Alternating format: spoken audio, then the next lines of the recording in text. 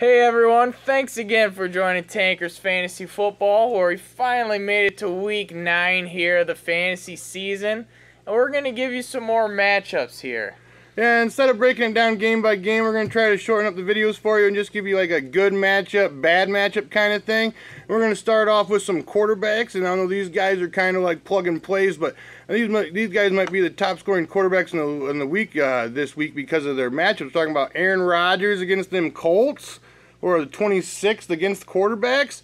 Talking about Drew Brees against the Niners, who are 25th. And I know Drew Brees is kind of a little iffy on the road, but no damn way you're sitting them against them Niners. I mean, that's just crazy. And we're talking about Matt Ryan on Thursday night playing against them awful 31st ranked Tampa Bay against quarterbacks out there. I mean, my goodness, Matt Ryan might go out there and just light them up this Thursday night.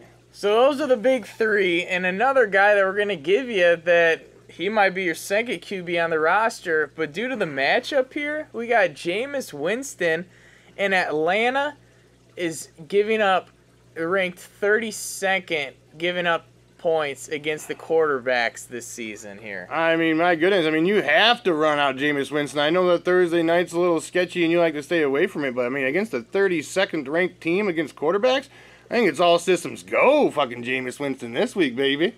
For real. And some dudes with bad matchups this week. I know Carr went out there and he had 513 yards, which was the most ever by a Raider. But this week he has have a very tough spot against them Broncos. I mean, it's a tough spot. I mean, I don't think anywhere near he can have top 5 quarterback numbers this week against them Broncos. I just don't see it. Nah, I think he's a sit. And some other guys that, I mean, you might have to play, but definitely temper expectations. Matt Stafford, he's against Minnesota, but Minnesota has actually looked not nearly as good the last 2 weeks. They've had Wentz and Cutler put up some decent points against them. I mean, Cutler went out there and had a pretty decent game against them. I know Stafford, I mean, it's in Minnesota, right? So, I mean, that's a little worse for Stafford, but I mean, I think if you got any other options, I think you should bench Stafford.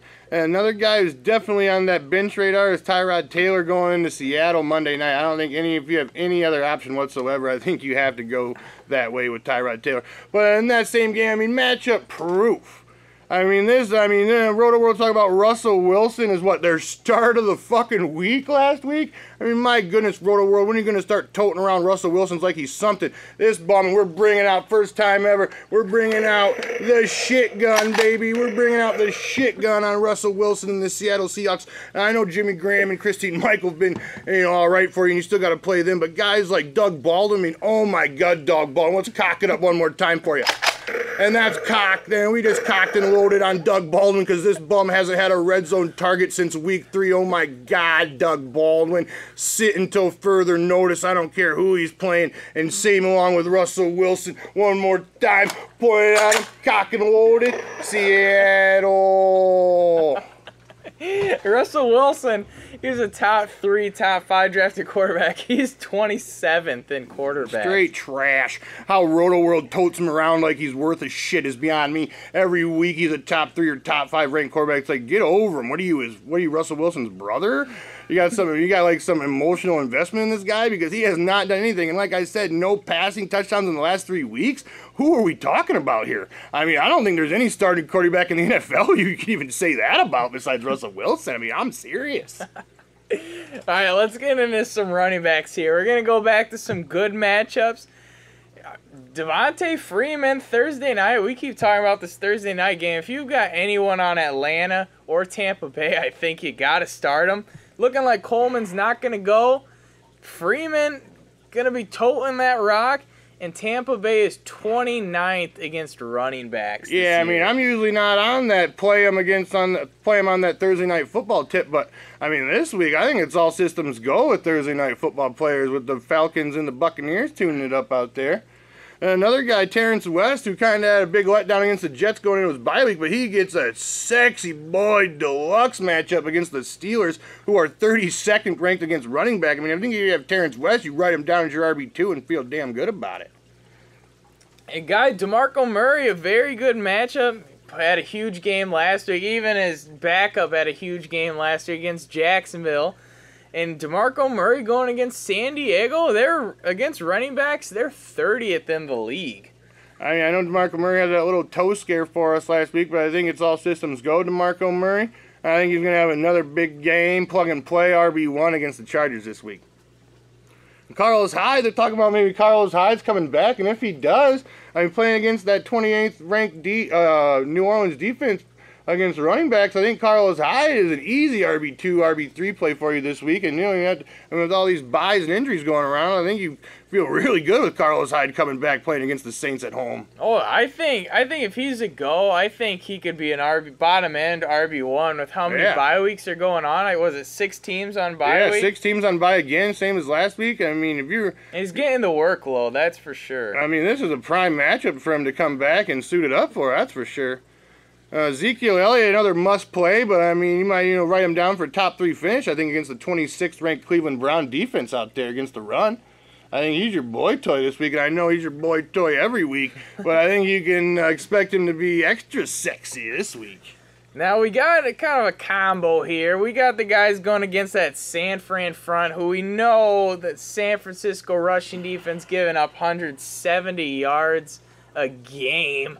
So we got Mark Ingram if you got him, but I don't know how good you can feel about it. And then we got Hightower as a possible waiver wire pickup this week. I think Mark Ingram is one more bad mistake, one more fumble, one more slip up away from eating the pine for a long time. They put Tim Hightower in that game in the first quarter last week, and they never even fucking looked back. Sean Payton's out there talking about Tim Hightower somehow earned a role. He got 100-yard rushing against the Seahawks, so maybe he has earned a role. I don't know who to even feel better about this week, but I think if you have either of them, you got to run them out there. Yeah, you have to chance it against this San Francisco run defense. There's literally no team that's worse. Oh, you got to run either of them out there. Well, we got some bad matchups now going into. Frank Gore's kind of been your boy, but surprisingly, the Packers are second against the run this year.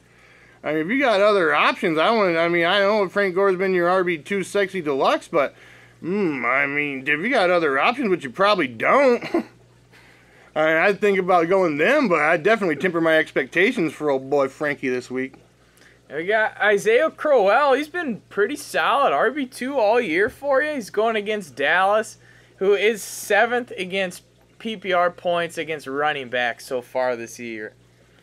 And, Matt Forte, turned his season around these last 2 weeks, but this week he's going against a surprising first-ranked against the run Miami Dolphin defense. And, I know you're going to play him regardless, but I just don't think he's going to have them sexy weeks that he had the last 2 weeks. I think it's more back to around that hoping he gets 10-point range against the Dolphins this week. And a guy who's you've been riding his magical train the past couple weeks here, and back-to-back 200-yard Jay Ajayi before that bye week. But he's got the New York Jets front 7 there, which is about as good as anyone. They're 8th against running back points so far this season. And you look what they did even to Terrence West.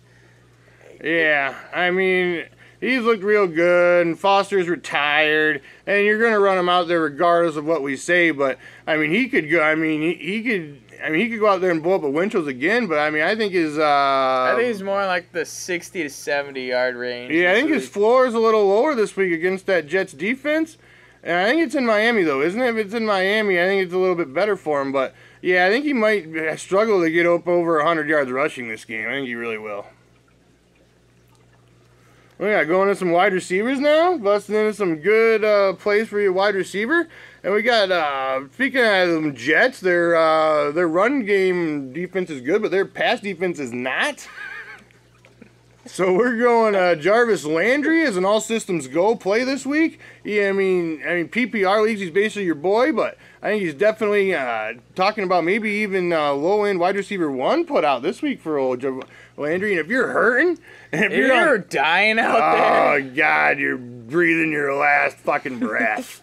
If you're breathing your last breath and you need something off the waivers or you need something from the depths of Moria from your bench, Devontae Parker might Oh my goodness, come out of the bye. Maybe they somehow snapped it out of him, and maybe he might get in the end zone out there against the Jets. So if you're on the absolute ropes, I mean, Devontae Parker could be a decent play for you against that Jets secondary. If he's gonna That's do a it, tough it's gotta one, be though. this. He's on I don't feel sexy about it. the last 4 games, he's only gone over 30 yards once.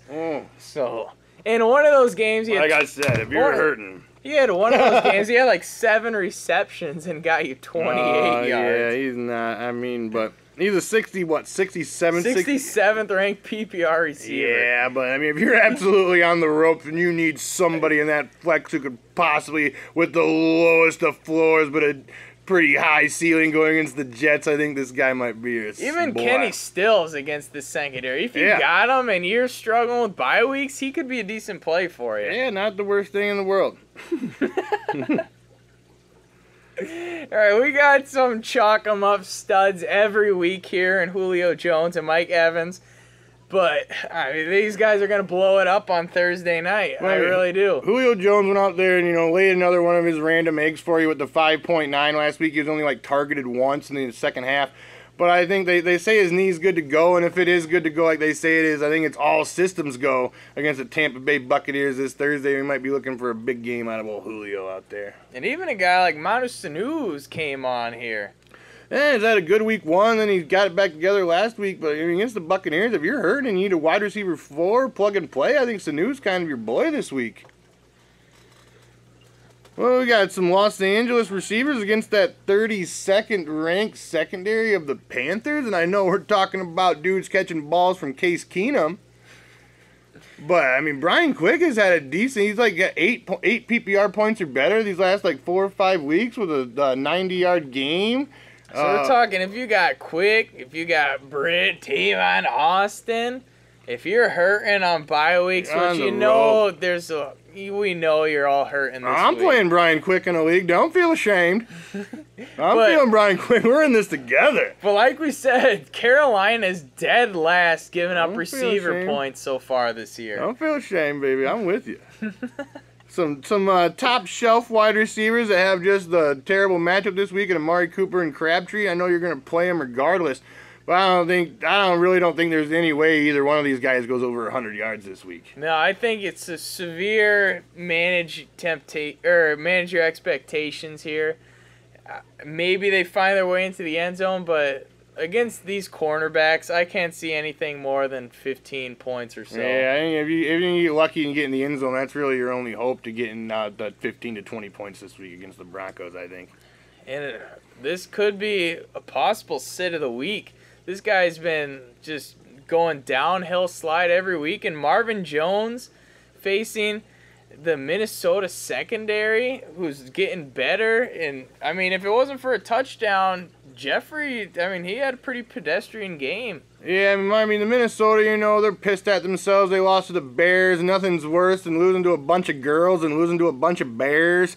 But, Marvin Jones, I think the Vikings coming back home, feeling pissed off about it. I think they're looking to get a little revenge against the old division rival Lions. I think Marvin Jones might be a total sit this week.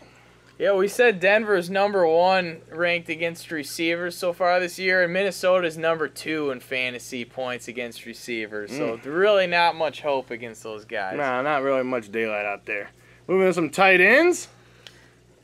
Who we feeling? I know Kyle Rudolph's been kind of letting you down these last couple of weeks since they came out of the bye, but against the 30th ranked defense against tight end in the Lions, I think you could feel pretty good about old reindeer games this week. I think it can. I streamed a guy like CJ. I don't even know his name. And got me Ferochovich or some shit. And got me 15. Oh, that bum from the fucking Texans. Somehow you put this guy in there and he scores. Oh my God. Some crystal ball magic, my little pretty bullshit. And my little pretty. If your tight end's going against Detroit, you're looking pretty good though. They just can't. They can't find a way. I'm to stop feeling tight if guys ends. like CJ Krokosevich or whatever the fuck can get in there, I think reindeer games can have a decent game at home against them. I'm feeling it. Another guy, Gary Barnidge, against the 31st ranked defense against tight ends and the Cowboys. And Gary Barnidge is a borderline tight end one play this week. Feeling good about it. And McCown, he loves them. Oh, feeling good. McCown's back. They're boy toys. They're in, nobody loves each other more than those two dudes, and it's all in. I mean, we're going to get on to Kobe Fleener. I know Kobe Fleener is kind of a desolation play. I mean, he's playing the Niners, so if you absolutely need a tight end, I guess run him out there, but I wouldn't feel like fucking confident about it or anything. I mean, he's the Jekyll and Hyde tight end of the year. I wouldn't feel confident about it, but if you absolutely must, he is at least playing the Niners, so that's good for you. And then Jason Witten, I mean, he kind of saved his week getting that game walk-off touchdown catch. But Cleveland Browns this week is who he's against, and they're dead last in fantasy points against tight ends so far here. Yeah, Witten's more of a tight end 2 than a tight end 1 kind of moving forward. But if you're on the ropes, I think against the 32nd ranked defense against tight ends, maybe you can get some extra looks because maybe they can base a game plan kind of around that, you would think. All right, some bad matchups. These first two guys, we don't even know if they're worthy of being on rosters anymore. I mean, Julius Thomas finds his way in the end zone to salvage his days, but other than that, I mean, he's basically unstartable. If he doesn't get in the end zone, Julius Thomas is a 3 to 5 point PPR man, and I'm serious. Then we got another boy, Jesse James. The Outlaw. The Outlaw, he started off decent, found his way in the end zone a few times to start the year, but he's basically a sit moving forward. Yeah, definitely sit at least until Roethlisberger comes back, and then still a wait and see what he can give you. These other two guys, I mean, you're going to play them. I mean, Kelsey just resurrected out there against you after having like 3 or 4 bad weeks in a row. Went out there and put it on out there. And I mean, if he's playing, but he is playing against the Jaguars, who are some magical way like 5th against tight ends. But there's no way you're going to bench Travis Kelsey this week. That's just crazy. Yeah. All right. Was that it? So there it is. We gave a quick rundown. Like we said, we're mixing it up. Every quarter of the season, we're going to try something a little new. So this matchups, we broke the good and bad strictly by position. You let us know what you think. Leave your comments. Make sure you subscribe. Like us. Follow us on the Twitter. Follow us on the Twitter. Take your dick out. You know what I'm saying. I am all in. All right. We'll answer your who do I start questions. And, well, it's nice to see you guys once a week, twice a week out there, whatever the fuck's going on. All right. Thanks a lot for watching. We'll catch you later. Later. Check you later.